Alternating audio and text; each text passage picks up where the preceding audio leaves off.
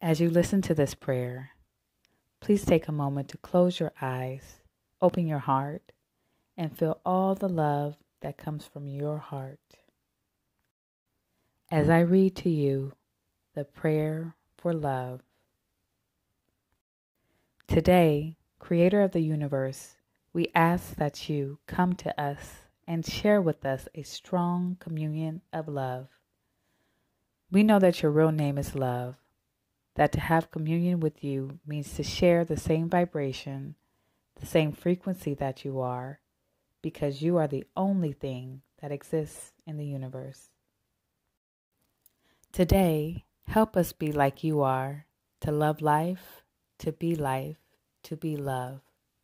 Help us to love the way you love, with no conditions, no expectations, no obligations, without any judgment.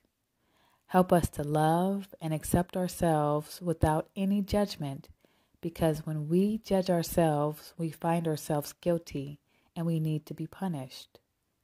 Help us to love everything you create unconditionally, especially other human beings, especially those who live around us, all of our relatives and people whom we try so hard to love. Because when we reject them, we reject ourselves. And when we reject ourselves, we reject you. Help us to love others just the way they are, with no conditions.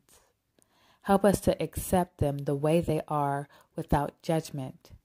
Because if we judge them, we find them guilty, we blame them, and we have the need to punish them. Today, clean our hearts of any emotional poison that we have. Free our minds from any judgment so that we can live in complete peace and complete love. Today is a very special day.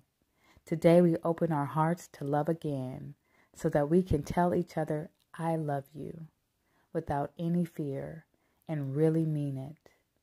Today we offer ourselves to you. Come to us. Use our voices, use our eyes, use our hands, and use our hearts to share ourselves in a communion of love with everyone. Today, Creator, help us be just like you are. Thank you for everything that we receive this day, especially for the freedom to be who we really are. Amen. The prayer I read to you is from the book, The 4 Agreements, written by Don Miguel Ruiz. In his book, this prayer is actually titled Prayer for Freedom, but to me, it rang more as a prayer for universal love. So I felt compelled after reading this book to share this prayer with you all. And I hope that if you take anything from this, that you take on the need to just be more loving, not only with others, but with yourself, to embrace yourself as you truly are, and to go forward in life in love with you. And once you're in love with you, you can love others unconditionally, even those who have hurt you or who have done things that haven't been the best in the past. You can forgive them and move forward in peace, knowing that all is love and all will be love.